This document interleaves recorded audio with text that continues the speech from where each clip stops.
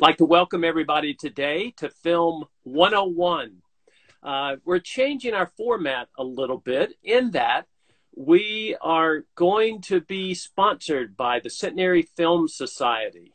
And we'll have basically a joint Centenary Film Society, Robinson Film Center, Film 101, where throughout the summer we are offering up suggestions and comments on some films that you might want to watch while you're hunkering down or catching up on things you haven't seen for a while or maybe never have seen.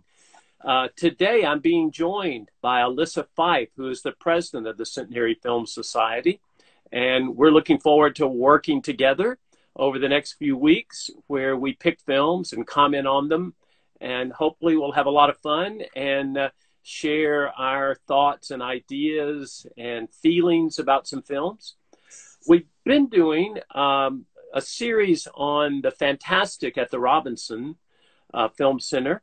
And now that Centenary comes in, we'll continue with this for a while. But Alyssa, we're open to doing whatever we want to this summer, something that will be fun and exciting and really great to have you here. And I think you know a lot more about film than I do, Alyssa.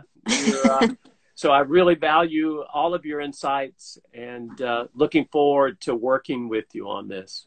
Yeah, me too. I wouldn't say I know more than you do, but I'm getting there. I'm trying. Hey, you're doing a great job.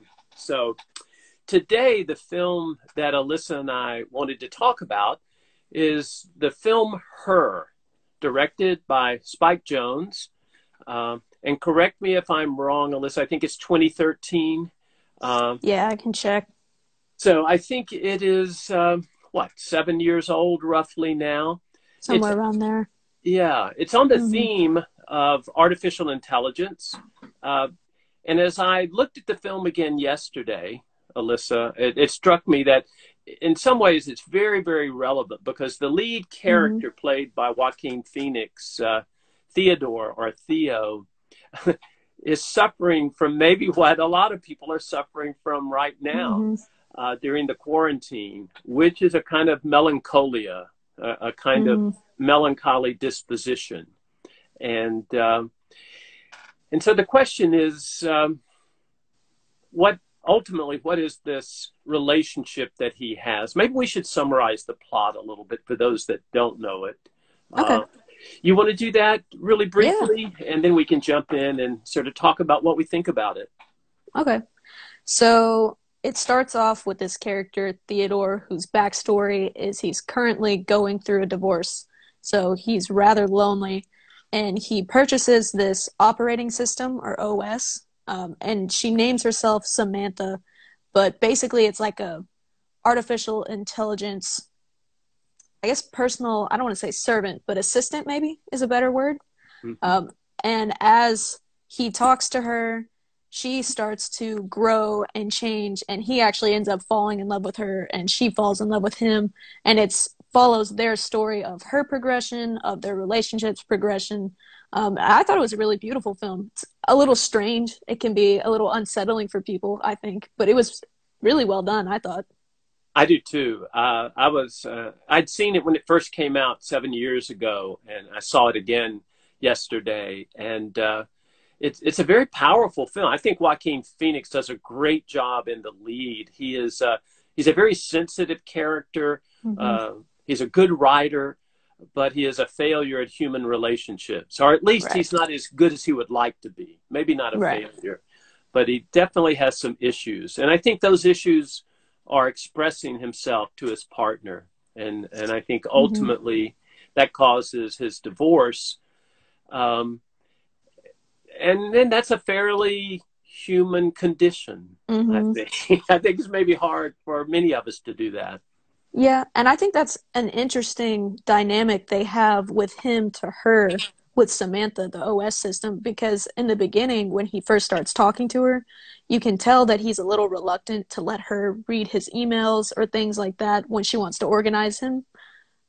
But I think the fact that she's not human is what allows him to open up to her, because he's not necessarily as afraid of the repercussions.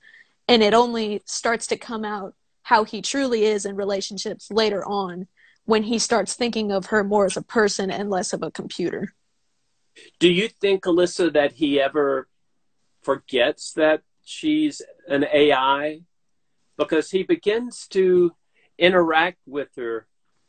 And one reason I really love the film, it raises that basic question of Plato's cave is what is reality and what, Right.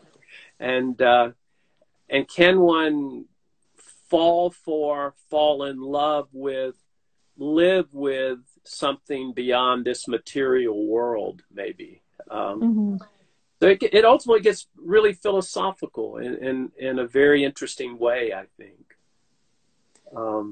But do you think, I mean, I think he really is emotionally involved with her in a very real way. I don't think he ever forgets until points where he gets frustrated, which I think, again, is kind of reflective of how we are in normal relationships. We don't really think about people's flaws until they've exasperated us in some way. And then all of a sudden we remember all of them. So I think he forgets in the moments that he's happy with her. I think in the moments that he gets frustrated, that's when it comes out, that more so almost as an attack on her. Like, he'll point out that she's not human. But and that's the way that I think humans will deal with each other too. They will go after their imperfections at the moment that they're frustrated or angry. Why do you think the film is successful? I believe it really is successful. I think it's, though it didn't do that well at the box office. Really? It didn't do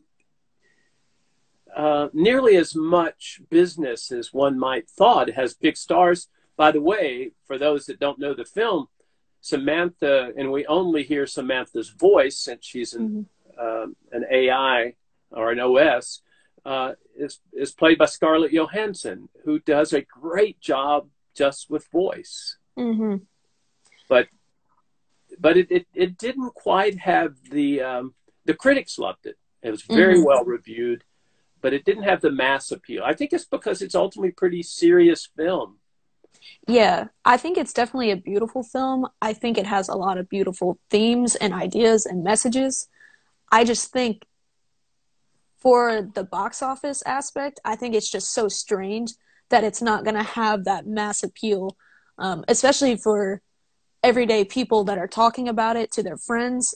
If they don't really have the capacity to explain it on the intellectual level, and they just explain the plot, it's not going to appeal to a lot of people, I don't think.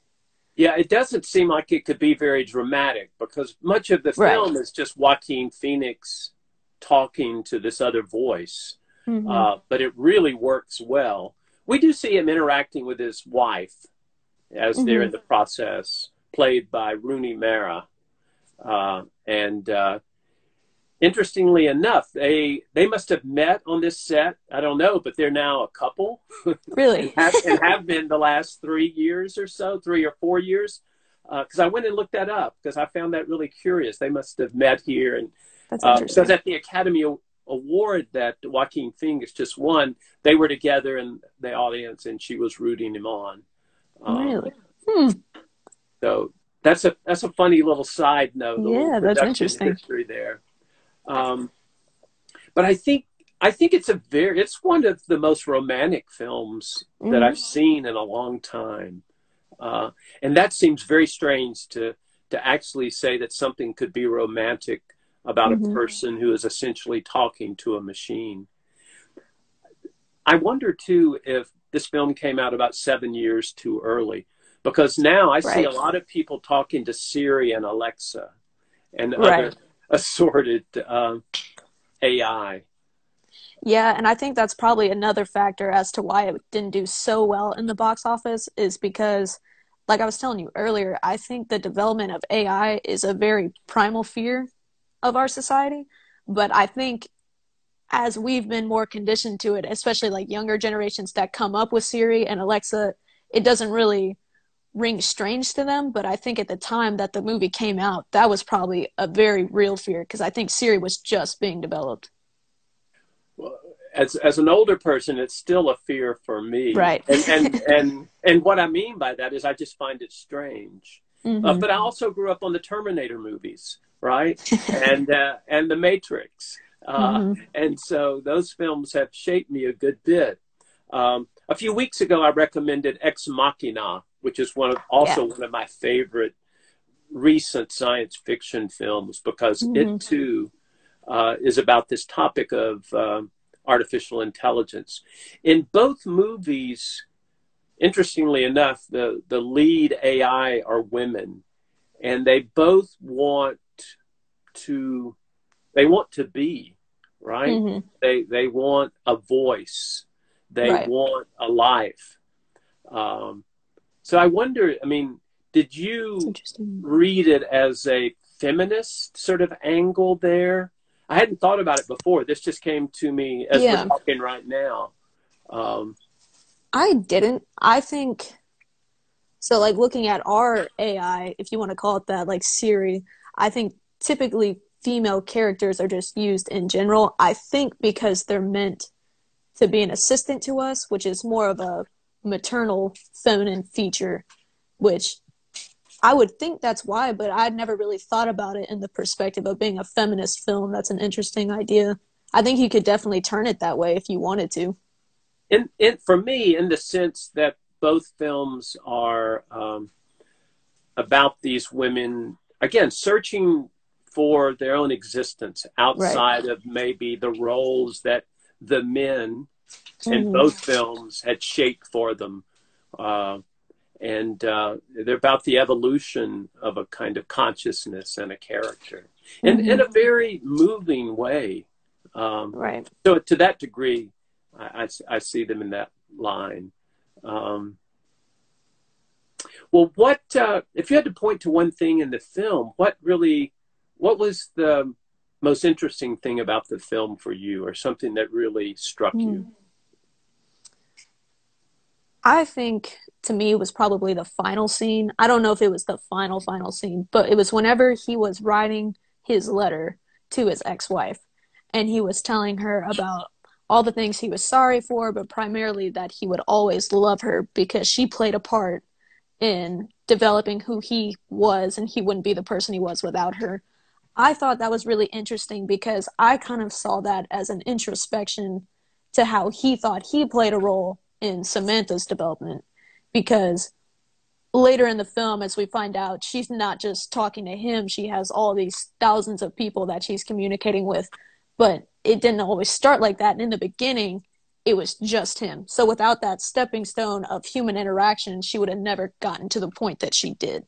So I thought that tie back was really interesting.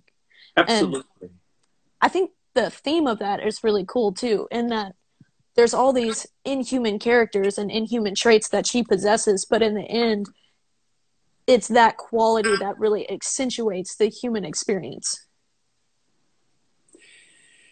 That desire to evolve, to grow, to learn more.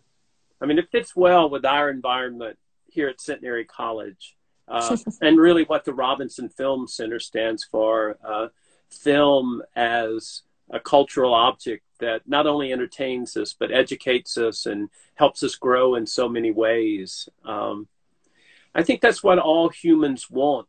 What's interesting to me is the film raises the question, and as does Ex Machina, will machines want the same thing? Right.